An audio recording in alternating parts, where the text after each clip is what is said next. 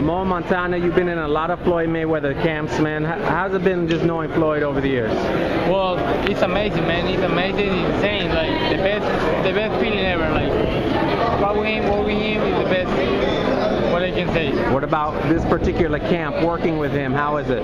Well, like I have been working for him for a long time, and for like 5 fights, and that one, like I see him like very smart fighter, more mature fighter, and like insane.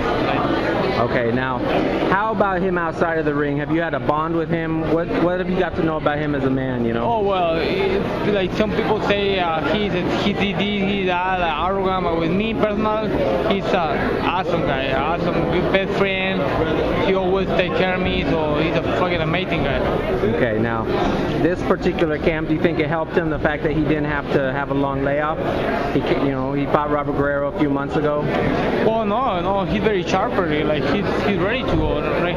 If the fight is today, he's ready tonight. So he's like, no, nothing affects that. What about his fight with Canelo? Is Canelo a threat at all? Well, I can see, like, I'm Mexican and I know, and I love my country, but I don't see Canelo win the fight. Yeah, he's a good fighter, but he don't have too many experience like Floyd.